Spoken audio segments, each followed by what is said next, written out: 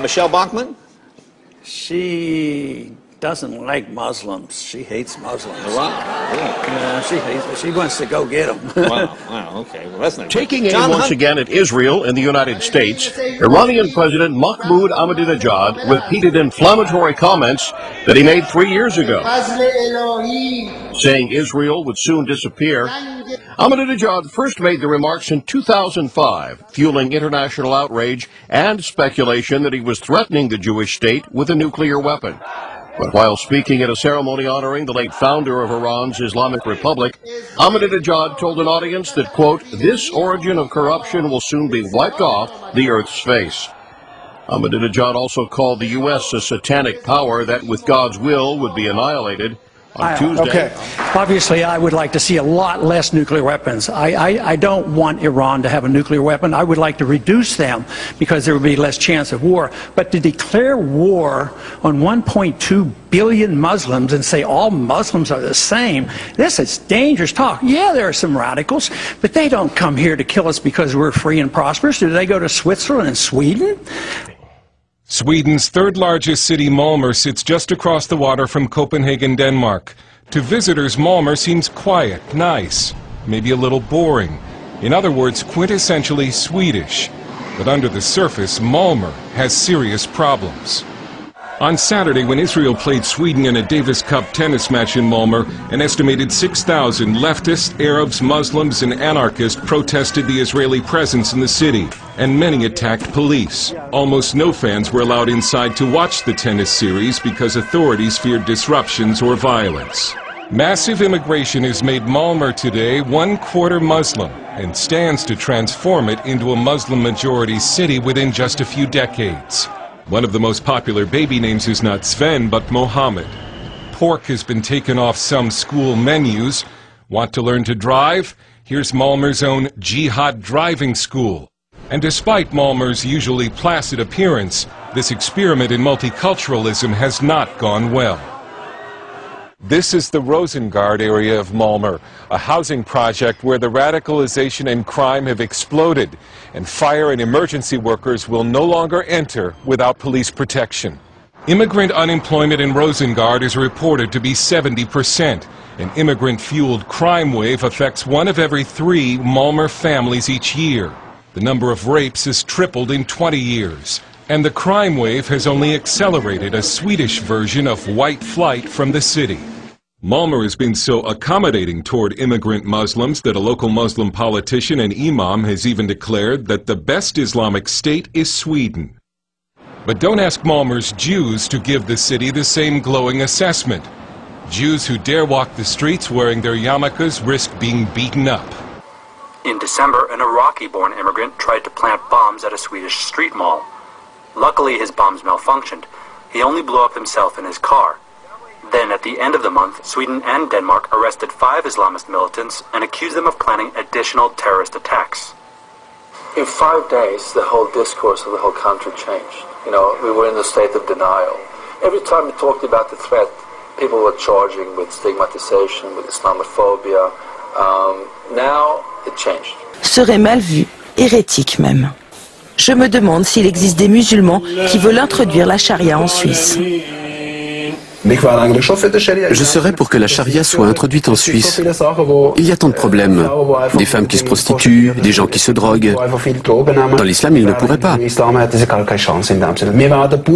La police nous donne une amende quand on est mal garé. Pourquoi? Pour qu'on ne commette pas 2 fois la même erreur. En islam, on coupe la main ou on donne des coups de fouet.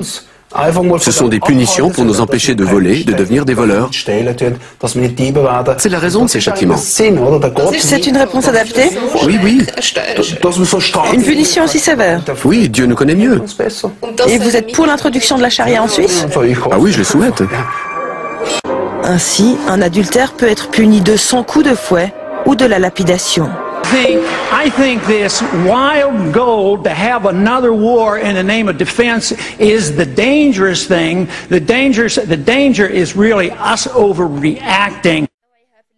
This video, aired on Iranian state-run television, shows what state media Thursday said were new missile tests.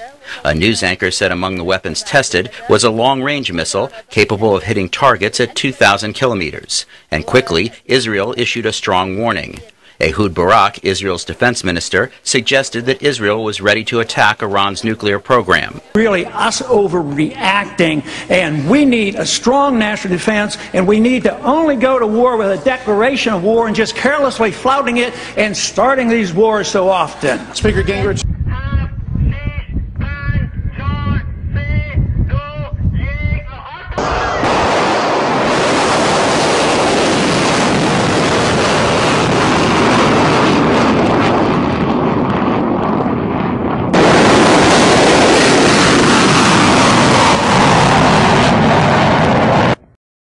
همه ملت ها یک فریاد میزنند و همه اونها با پلاکارد و مشت های گره کرده فریاد میزنند مرگ بر اسرائیل،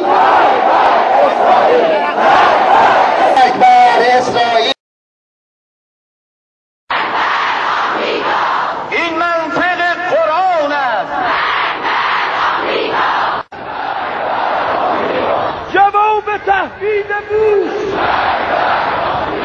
جواب تهدید بوش،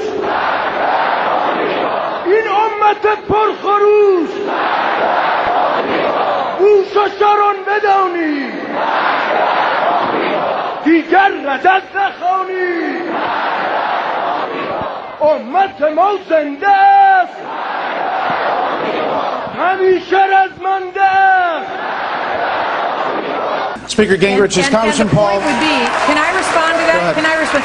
And the problem would be the greatest underreaction in world history if we have an avowed madman who uses that nuclear weapon to wipe nations off the face of the earth. And we have an IAEA report that just recently came out that said literally Iran is within just months of being able to obtain that weapon. Okay. Nothing could be more dangerous than the comments that we just heard. All right, 30 seconds. There is no UN report that said that. It's totally wrong on what you just said. That is not true.